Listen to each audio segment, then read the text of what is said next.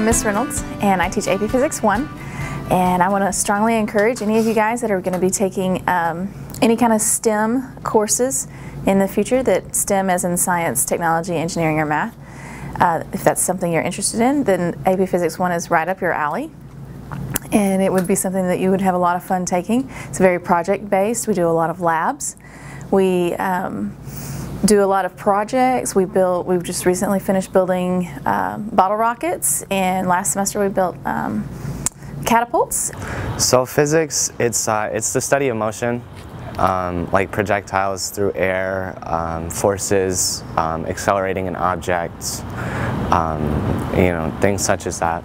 I came in here not knowing how hard it was going to be. I did a lot of preparation in the summer, and I came in thinking that this was going to be one of my easiest courses, but it turned out to be one of my most difficult. But it's definitely a rewarding experience because I'm able to see, like, there's nothing as easy as it seems. It's always going to be harder than it looks, and the fact that I'm having to do so much homework and having to learn so much is really showing me that I'm able to do it. It definitely increases your confidence. It teaches you a lot about the world.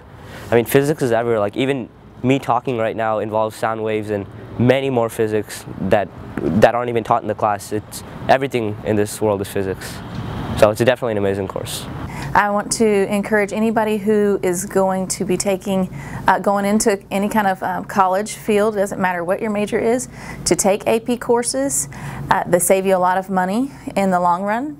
It's a lot cheaper to take an AP course than it is to take the class in college. One of the best part of physics so far has been we actually, for our projectile motion unit, we actually built a catapult, and we were in pairs, and with the catapult we launched a penny a certain distance using applying trigonometry and math to the situation.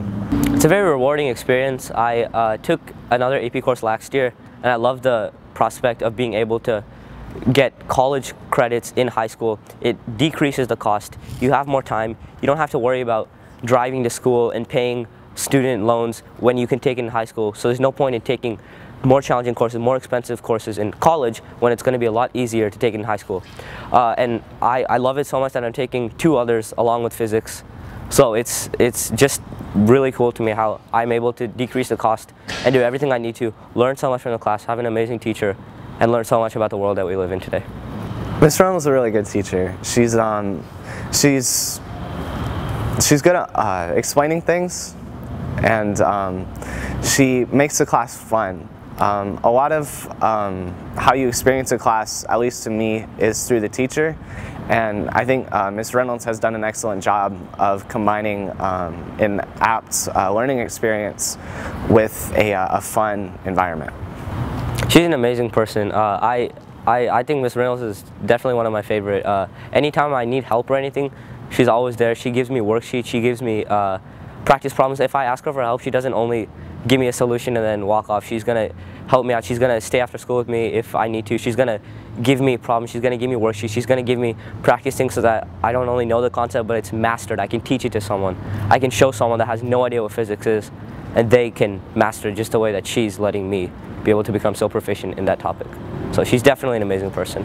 Being able to earn college credit in high school, it's an excellent opportunity because you're able to keep the cost of the credit for a college course down from like however many dollars to like $100. And it's definitely a great learning experience and a great way to challenge yourself as well. And even if you end up going to a college that doesn't accept AP courses, which all of the public schools in Texas do, but if you end up going to one that doesn't accept AP courses, it still looks really good on your transcript. It looks better than K and L classes on your transcript because it means you took classes that prepared you for the rigor of college. And colleges know that if you take AP classes, then you're more likely to be successful in college than if you did not take AP classes. And so Physics 1 is a great class.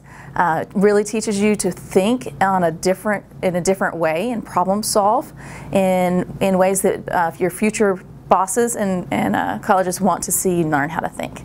And so I hope to see you there. Thank you.